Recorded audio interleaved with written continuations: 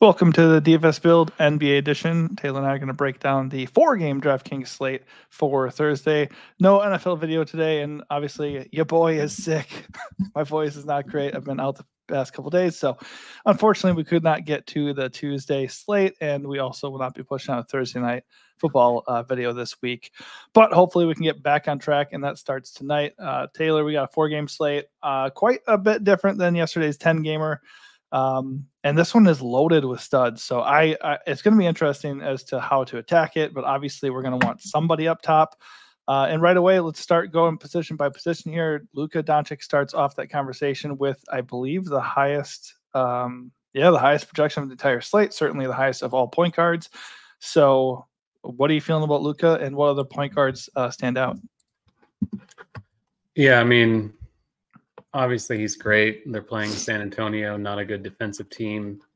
I think he led the league or ranked second maybe to Embiid in usage last year. So no qualms with it. He's 11-1, so you're paying a premium for him. The position as a whole is okay. It's not the deepest point guard slate. I guess it's a 4-gamer, pretty small. But I feel like Luka might come in fairly low owned on this slate, which naturally makes him pretty interesting. I think his teammate Kyrie Irving on DK is only 7,500, which I think is going to lead to him being quite popular. I get it. Obviously, that's too cheap. That's pretty much cheaper, probably cheaper than he was all year last year, but I don't think I really want to play him into ownership. Like, I'd rather pivot that to Luka or just find someone else to play a point guard. Yeah, Jamal Murray is a pivot in the same price range. He's still carrying some ownership, but that is one way to do it. Obviously, Luka coming at 17% ownership compared to Kyrie's 26.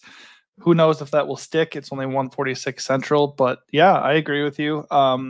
Worth noting, SGA is 1.2K cheaper than Luka and does not project that poorly compared to him, coming out with 49-point fantasy projection, whereas Luka's at 57. So obviously, SGA is not Luka, but you're saving a little bit of money and getting a guy who can get to where Luka goes. One guy I really like, or liked before I really started looking at the slate anyways, just because there's so many studs worth getting to, is De'Aaron Fox. He feels a little bit cheap at 8.5K. So he's coming in completely overlooked and unowned. I think he is a really good pivot away from Kyrie Irving. Obviously, you're paying $1,000, extra bucks, but I think it feels like his projection's a little bit low. The matchup with Minnesota obviously is not ideal, but I just think he stands out as a guy who's a little bit too cheap on this slate. And if everybody's flocking towards Kyrie, that's an auto fade for me. Obviously, he is cheap. He does have a huge role, but worth noting, Klay Thompson is now there, so maybe that cuts into Kyrie a little bit. Like, nobody that is there is going to cut into Luka, so I'm not really worried about that. As we go down here, I think the top guys kind of explain themselves away. If you want to go pay for chalky Kyrie, that's fine. I think Luka is the play for me at point guard on this slate up top. And then if I was going to go down, it'd be De'Aaron. As far as value goes, I was talking about this before offline, so to speak. Russell Westbrook at 5K flat. We don't really know what his role is going to be yet with Denver, but I mean, the value is not amazing on this slate. So Russ at 5K might be one of my favorite values overall, and certainly one of my favorite values at point guard. Yeah, it's hard to get away from him. It feels pretty gross playing a backup point guard, but at least it's Russ. We know his long history of being quite dominant per minute.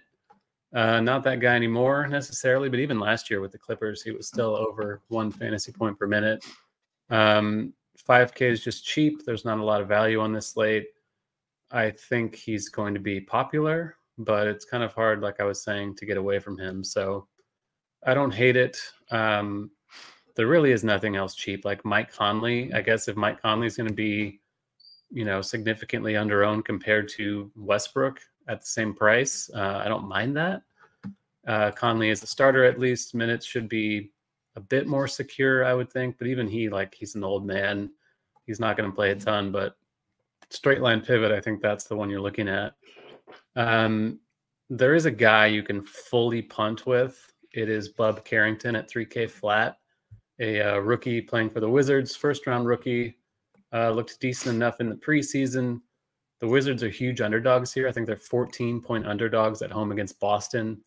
If you want to play the blowout angle, I don't think that's the worst thing to do on such a tiny slate, especially one like this that lacks punt value. So not for the faint of heart. I would not do this in single entry or anything like that. Certainly not cash if you're doing that. But if you're entering multiple lineups in a large field tournament, I think Carrington is someone that should be at least on your radar a little bit. Yeah, I mean, if you want to play for the blowout, I think any of those bench wizards are viable. I mean, the blowout risk is pretty real here. I mean, it is Boston, and the Wizards are not good, so I don't mind it. Like you said, not safe, but it is in play. One other guy I'll mention for value at point guard would be Peyton Pritchard. I mean, obviously, if the blowout thing is going to happen at 4.3K, he looks really good. He's going to carry some ownership, but his price has come down from opening night, and the matchup is great, and he should get extra minutes off the bench. All right, moving to shooting guard. Up top is Anthony Edwards, who we really liked on opening night, and I think he did well enough. I can't remember exactly how he did, but not as well as Jason Tatum. I can tell you that much.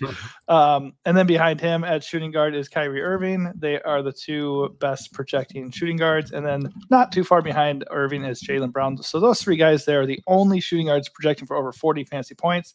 So I can totally see why somebody would want to play them.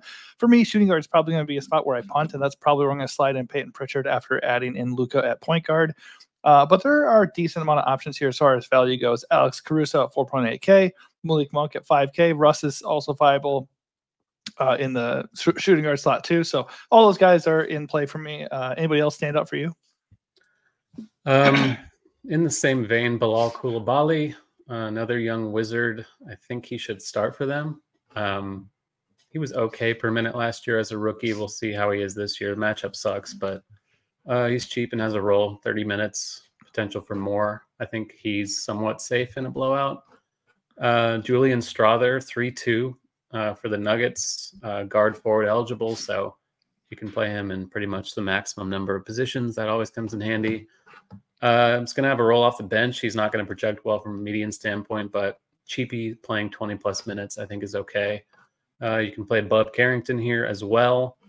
I don't think DiVincenzo is a bad play. If Caruso and, Malik Monk are going to be popular in the 5K range, I don't think it's a huge drop to DiVincenzo. He projects comparably.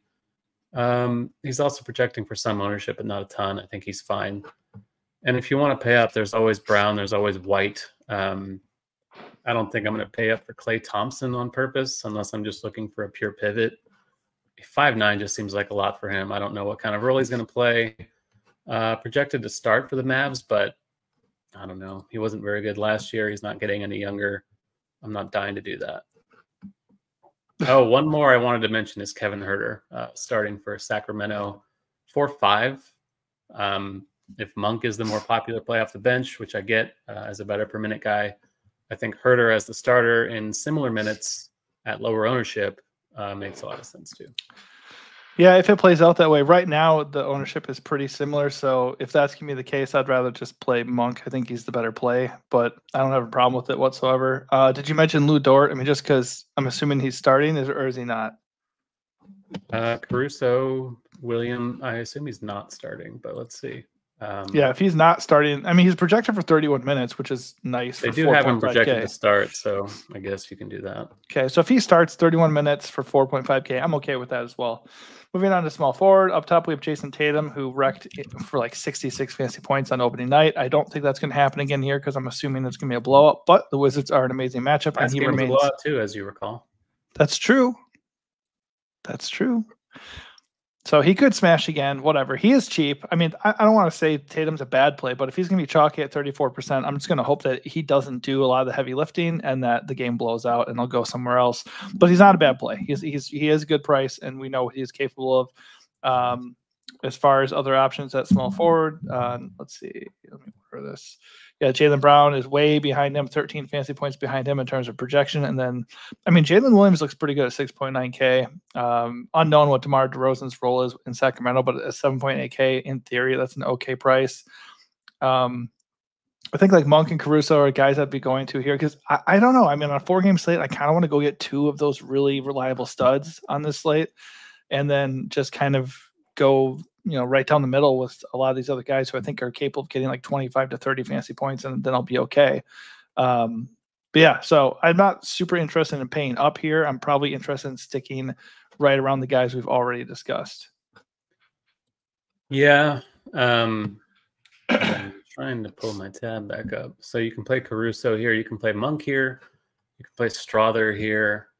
You can play Koulibaly here. So it's a lot of the same names. I think Tatum is going to be pretty popular again. A little more expensive, but he looked phenomenal the other night. This matchup is significantly better, even on the road. Jalen Williams is going to be really popular too, I think, 6'9". He got a big usage boost last year, like up to 29% in the minutes he played without Josh Giddey. Giddey obviously completely gone now. They replaced him with Caruso, not a high usage player, not a player who will have the ball in his hands. So in theory, J-Dub is going to step into a bigger role as far as scoring goes. I think he's a great play. I'm just worried he's going to be really popular. But I don't mind it. I mean, everyone's somewhat popular, I think, on a 4-game slate. Harrison Barnes, don't really want to do that ever, even though he's on a new team now. I still expect him to play around 30 empty minutes. Julian Champagny is another kind of decent punt at small forward for 3.8, projected to start for San Antonio. And that's really it. Like, this position, beyond the guys we've already talked about, shooting guard looks pretty rough. Not sure if you mentioned Keyshawn George for the Wizards. Again, if you want to kind of go into the whole punt thing with the Wizards, he's 3K flat, so he's there. I'm going to double down with you on Jalen Williams. If I end up paying up, that is the guy I want to get. He's way too cheap at 6.9K. He's one of the better plays of the slate. He is carrying ownership almost 30% for good reason. It's just I'm probably going to go 2 studs here on this 4-game slate and then kind of just, I'm just not going to have the funds to get him probably if I'm doing a single build. But he's a really good play to mention is MPJ. He's under 6K. Sure. Denver gets thinner every year. They lost Bruce Brown last year. They've lost KCP this year. He's like Aaron Gordon. He's basically the same guy. They both tend to hover around 30 fantasy point projections, but for 5'8", I think he can do a lot worse, and it doesn't look like he's going to be all that chalky. So I think he's decent enough with both forward spot eligibility.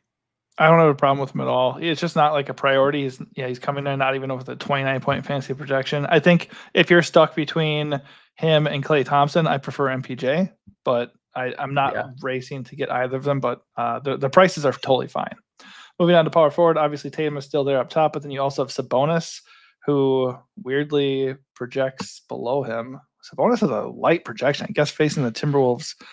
And the defense that was ranked number 1 overall last year is a problem. I don't know, but that feels light. His price feels light. Sabonis looks like one of the better plays on the board. Matchup be damned. Yep. Then you have like Chet. I don't know. Chet like always sounds good, but then like it's just the ceiling is never really there. Julius Randle, again, we talked about him on opening night. We didn't really know what to expect, and I think the price is okay, but I'm just not ready to go there. So yeah, none of these guys up top. Like if you want to go get Tatum, fine, but I would much rather just play Sabonis at $200 more and just hope that Tatum busts and you just have a completely unowned Sabonis at 9.5K.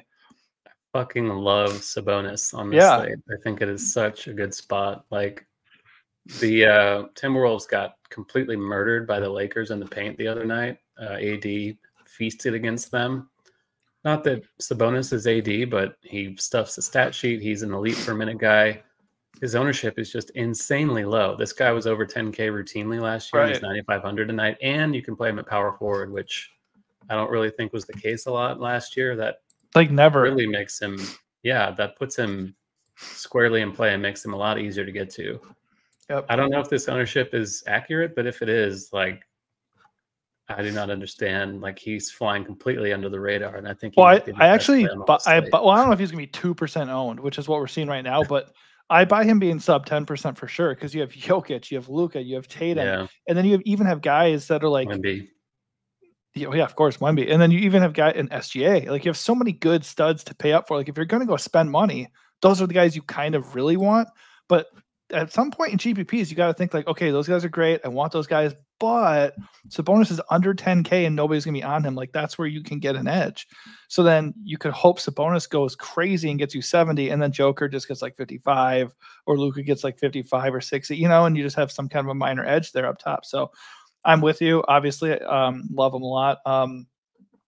as far as value at power forward, old Horfy, 5.2K. I think he's in play. That's okay. I'm not like making him a priority, but I think he's fine. Keegan Murray is probably my favorite one in that price range at 5.5K. Jeremy Sohan's interesting at 4.6K. A lot of guys that are just like kind of risky. Naz Reid, PJ Washington. I think they're all really good plays, but it's just, I think Naz Reid actually might be my favorite one of that grouping, but they all carry a little bit of risk. But Naz Reid and Keegan Murray are probably the most compelling to me at power forward. I really like Naz Reid. I like PJ Washington a lot. Mm-hmm. Sohan, like you said, MPJ can play here. I think that's a great play. Even Keegan Murray, another king, pretty affordable at 5.5. Like if he's going to be significantly lower owned than Al Horford, I don't really see why that's something you wouldn't want to do. There's kind of a lot to like here. Julius Randle, I don't mind as a spend, even though he was awful the other night. DeRozan, Chet Holmgren. There's a lot of power forward, and there's a point guard I mentioned. The value piece, Paul 5.9. I don't think is a bad play. 30 minutes against the Mavs. I think he's okay. I don't think it's someone I'm going to have a ton of, but I forgot to mention him, and I think he's decent enough. The ageless wonder indeed. All right, let's kick it over to center to close things up here. Obviously, Jokic, Wemby, aforementioned Sabonis. Those are the top three plays at center. And Jokic and Wemby take the cake. 53 and 56 fantasy points coming in. Jokic is coming in with 20% ownership. Wemby is a bit interesting because he is cheaper than Jokic and Luka, and we know he has a similar ceiling and floor, and he's the lowest owned of that trio. So I have a lot of interest in Wemby, right up there with Sabonis. Honestly, like the more I look at this slate, SGA, Wemby, and Sabonis look like three really fun guys to target because they're just as good as anybody else here, basically, and they're not going to be owned. So that's very interesting. As far as like mid-range guys go, I mean, Rudy at 7.2K is viable. He's fine. I just don't see a path to him really personally. And then we can get back to the values we talked about, like 5.1K Naz Reid, Horfy. One guy I don't mind a little bit is Daniel Gafford off the bench at 4.5K, hyper efficient player, really good per minute guy. He's only going to get like 25 or so minutes, if that, I guess. You can kind of just pick and choose between him and Derek Lively. I just think off the bench, he doesn't have to contend with Wemby so much. So he's a little bit safer, in my opinion. I'm not seeing anybody else that really feels comfortable as far as punts go at center, though. Yeah, I like the call with both of the Mavs centers. I do think I prefer Gafford. Little discount coming off the bench. They're really going to split the minutes, it looks like, once again. So I think both are fine. I think Gafford is the one I slightly prefer. Yeah, like you said, Gobert, okay, Valanciunas, like I'm getting a dusting of them, but nothing major. Like it's mostly Sabonis, Gafford, Wemby, Jokic, Naz Reid. There's a lot to like at center, as there always is. Yeah. So as we wrap things up here, what is your flag plant of the night? It's got to be Sabonis at the ownership. I just think that's egregious. And I feel like he's someone who can put 70 fantasy points up there. And if he puts up 70 fantasy points at sub 10% ownership, you're doing pretty well. Yeah, I'm in full agreement, to be honest. It's just like anytime you get a slate where everybody is eyeing four other guys and there's one guy who just has a screaming value up top, you have to pay some mind to it for sure. With that in mind, though, as far as strategy goes, are you looking at a one stud build, or do you feel like because of all the crazy guys on the slate, we have to go get two of them? Because Sabonis is so cheap, I am really getting a lot of him with Luka or a lot of him with Wembanyama, and just punting with like Herter, Strother, Champagny, Westbrook, the Mavs centers, Malik Monk. Like the value is not comfortable, but everyone has the same player pool. Going with one stud, I feel like it's just kind of selling yourself short. I feel like you have to pay up for two and just kind of hope with the cheap stuff. Yeah, it's true. I think that is also going to be my strategy. Like I was saying earlier, I think two studs is the way to go. I think three studs is stretching yourself way too thin on this slate. Yeah, but that's probably a bit too far. Yeah, there's not enough value to really like that idea. And even two studs, like the value is not comfortable, but there are enough good, decent values.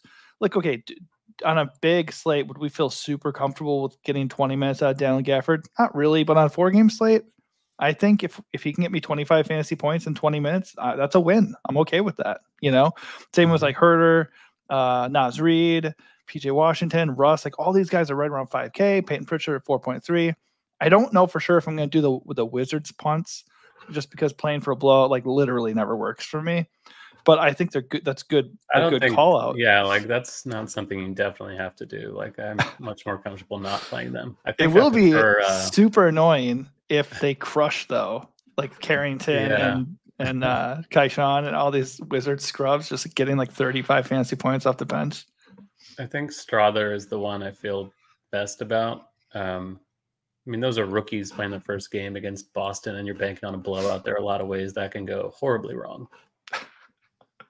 So true. All right, that is going to do it for us. Hopefully this helps you out. If it does, please give this video a like and also subscribe to the channel. My apologies for being sick and not being able to do a Thursday night football video, but good luck in that if you play tonight, and also good luck in NBA. Thanks for watching and good luck.